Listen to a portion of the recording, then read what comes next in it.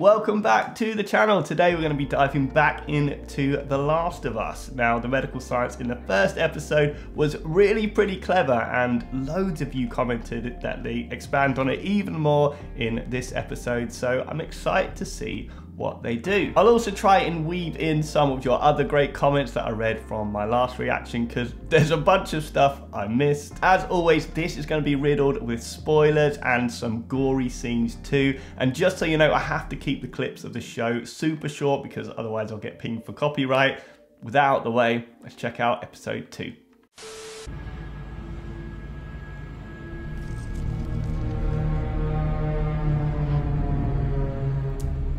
It really wouldn't be a zombie movie without a scientist in a hazmat suit. In this case, the post-mortem from one of the first victims. Even without spreading a mind-bending fungus, human bites can be really pretty nasty and are likely to get infected. So if the skin's broken, we'd want to cover the patient with oral antibiotics. When she makes the incision, we can see the fungus here that's been growing under the skin, and there's probably a bit of pus there as well, so some dead neutrophils from the inflammatory reaction. We've seen a few times these vein-like projections that come out from the wounds. Now these are likely the hyphae, so the tendril root-like growths that enable fungi to spread. And this relates back to the first episode where we saw the different time periods to full infection. 5 to 15 minutes for head, face and neck, and up to 24 hours if infected in the leg or foot. And I theorized that the incubation period was likely the time taken from the hallucinogenic chemical to travel to the brain rather than the fungus itself to travel there,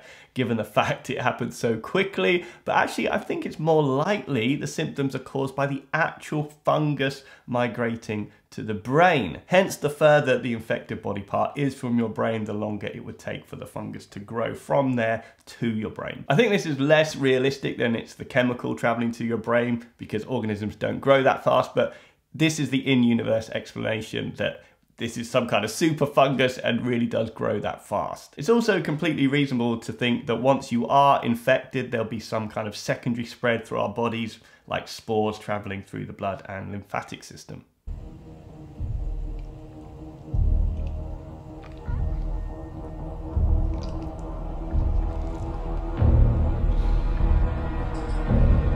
Yeah, so we kind of see what we've just been talking about here. These finger-like projections here that we see wriggling around would be the hyphae, so the tendrils that would be spreading through our body and would be creating a huge network called a mycelium. And as we mentioned, they're growing way too fast to be realistic. Looks like some kind of sped up wildlife documentary, but that is the in-universe explanation here for why the incubation period is so quick. It's also worth noting that fungi don't actually move. They don't have any kind of motility apparatus. They just grow from wherever they land as a spore, and if successful, will spread locally before producing more spores. Kurang lebih 30 jam yang lalu, Bu.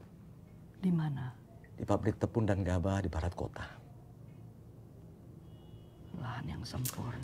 Very good. So I think what they're suggesting here, that initially the global spread was put down to it being transmitted, the fungus being transmitted via flour and grain, which makes a lot of sense and goes some way to explain in the first episode why no one had really heard of the fungus until it was everywhere. And thanks to everyone that mentioned this in the comments of the last video, because I probably wouldn't have picked up on it, but this has a precedent. In 1951, in the southern French town of Pont-Saint-Esprit, a mill had its flour colonized by claviceps fungus, ended up poisoning around 250 people and resulting in 7 deaths. And this is no doubt an inspiration for the story here, as this fungus also produced alkaloid chemicals similar to that of LSD, meaning many of the people infected suffered neurological symptoms such as confusion, convulsions, and ended up being admitted to asylums. You can imagine if something like that happened today with our global distribution, it could cause a huge outbreak, although no doubt we use a lot more antifungals in our production, but equally fungi are becoming more resistant. Either way, this is very realistic and links back into the World Health Organization report we talked about in the last video on the emerging threat of fungi, which mentioned international travel and trade as a risk factor. And one of my favorite comments from the last video was the reason why Joel didn't initially get infected is because he was on the Atkins diet. Y'all want some biscuits? I do. but I'm on Atkins. So a low-carb diet, meaning he was avoiding things like bread and grains. So great little touch. Thanks for pointing it out. I would never have figured it out myself. Tidak ada obat. Dan tidak ada vaksin.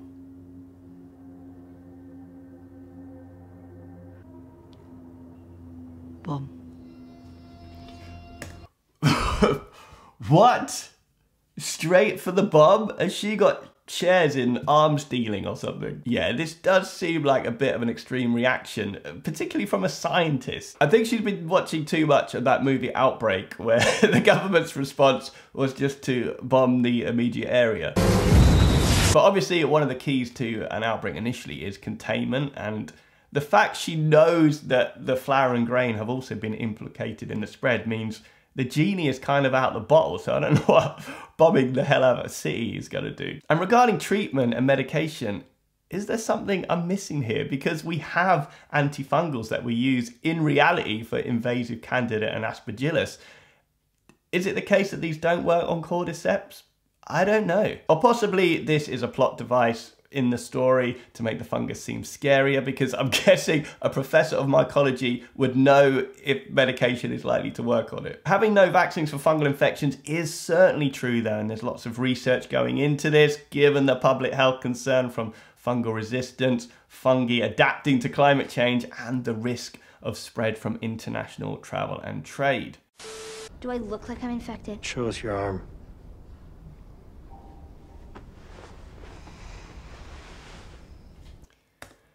Ellie's arm wound looks to be healing up nicely, but I think Joel is absolutely right to be wary here. In the last episode, we saw she continues to test positive, and this highlights a principle of medicine. Know what your test is actually measuring. Because if it is a direct measure of the fungus, then Ellie might actually be an asymptomatic carrier and therefore may still be contagious and have the potential to infect someone with close contact, for example, if they shared food with her. In that regard, Ellie might be some kind of typhoid Mary who was a cook back in New York in the early 20th century, and although she had no symptoms herself, managed to kill between 3 and 50 people from giving them typhoid during the food she prepared. Broken. Maybe a hairline. It'll heal fast. That's a bit of a classic medical misconception, actually, but I don't think it's a mistake in the show because it's unlikely that Joel is going to know the different types of fractures. A hairline fracture or stress fracture is a break in the bone that occurs from multiple trauma over a long amount of time, so not from a one-off punch. And because of this, we usually see it in athletes or military personnel, and usually in the leg or foot. It's caused by the remodeling, so the strengthening of the bone not able to keep up with the repetitive damage. So in this instance, it's more likely Joel means a closed, non-displaced fracture, so one that doesn't break the skin, and one where the two bony fragments are well aligned. He says it's going to be quick to heal. It's probably going to take 6 to 8 weeks. It's like a f***ed up moon. Is this where they bombed? Yeah. They hit most of the big cities like this. For a minute there, I wondered how all the buildings could have been wrecked by the zombies, but then I remembered the bombs. They obviously took the advice of the scientist. Bom. So there aren't super infected that explode fungus spores on you? Shit, I hope not. Or ones with split open heads that see in the dark? So we briefly mentioned about spores in the last episode. So it looks like the disease is transmitted through human bites, possibly ingesting contaminated food like the grain, but the fungus itself probably grows in the environment too, so outside of a human host, and it's highly likely it does this through spores. But certainly from what we've seen so far, it doesn't appear that spores can infect humans all that easily, and many of you commented that in the video game that spores were one of the main methods of infection, and that it's less likely that it's a feature of the spread in the TV adaptation because they wouldn't want the characters to all be wearing gas masks all the time. You know, you couldn't possibly have an actor like Pedro Pascal and not show his face all the time. We mentioned in the last video that spores such as Aspergillus can cause atypical pneumonia, so lung infections, and spores are capable of causing significant outbreaks in the right population. Just look at the fairly recent mucormycosis outbreak in India in 2021, where around 4,000 people died, and this was thought to have been exacerbated by people's immune system being weakened, either by COVID-19 directly or from them being on steroids treating a COVID-19 infection. Well, some last about a month or two. But there's others been walking around about 20 years. Nice bit of bonding time here, chatting about how long infected people live for. And around a month or two kind of makes sense because that's the extreme amount of time you can probably live for without food. And I'm guessing the people infected don't really have a healthy appetite. Obviously, you can only live for a few days without water, so they must be getting their hydration from somewhere. The fungus also grows underground. Long fibers like wires, some of them stretching over a mile. You step on a patch of cordyceps in one place, and you can wake a dozen infected from somewhere else. Wow, I like this. So the fungus has actually spread under the ground in like a giant tubular network, which makes the story even more terrifying. And someone in the comments on the last video talked about how some fungi demonstrate primitive type memory within this network, despite not having a brain or a nervous system of any kind. Obviously, I'm no expert on fungi, but I think it's more akin to them reinforcing their mycelium network based on if they find nutrients or water or even go along the path of least resistance. It's kind of like that slime mold organism. So a plasmodium, not a fungus, but it was nicknamed the blob as it was one giant cell that would essentially forage with these tentacle-like projections, and if it found some food would send chemicals to enhance the growth of that tentacle. And if there wasn't anything useful, it wouldn't grow along that route, and therefore over time it would end up organizing itself into this efficient tubular network, connecting everything it needed. And we are seeing this type of thing in The Last of Us. The cordyceps here covering the buildings in their network. So these are the hyphae reaching out to find food and water. And these are pretty dense here, so no doubt they've ended up finding something they like, and so growth has been stimulated. And from what the characters are saying here, the cordyceps fungus is using this mycelium network not only to share nutrients and water, but also to communicate when it feels vibrations to then wake the dormant infected in the area to hunt for more victims. It's bone dry. Could mean they're all finally dead in there. Cool, so this is reassuring, and obviously the character Joel knows this. The hyphae tendrils have dried out, so the chemicals would be no longer able to travel down them and to communicate with the larger mycelium network. So at some point, the resources, the water and nutrients that this part of the network had foraged have now been depleted. So this part of the network dies. And this nicely links back to what Joel said earlier about how long an infected can live for, around 2 to 3 months, because it's likely that the mycelium network actually supplies the infected with water while they're in this dormant stage, waiting to be woken up to hunt for humans, and presumably other animals too. So the fact this hyphae is dry hints that all the dormant infected people in the area are probably dead.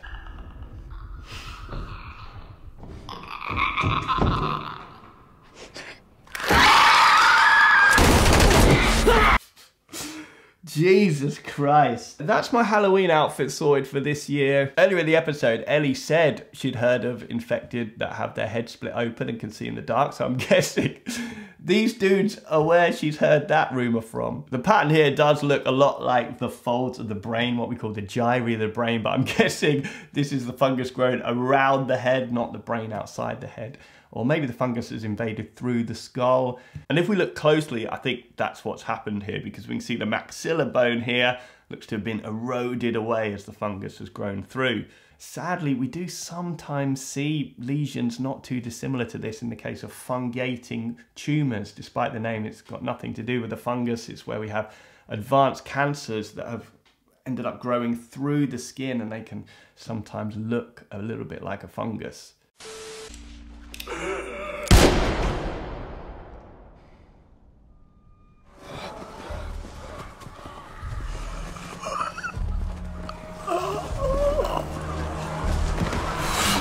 Oh dear. We've seen how much trouble they have with 2 infected, let alone a whole legion. So we see here the Mycelium network essentially being the infected's WhatsApp group, letting them know that there is some major stuff going down.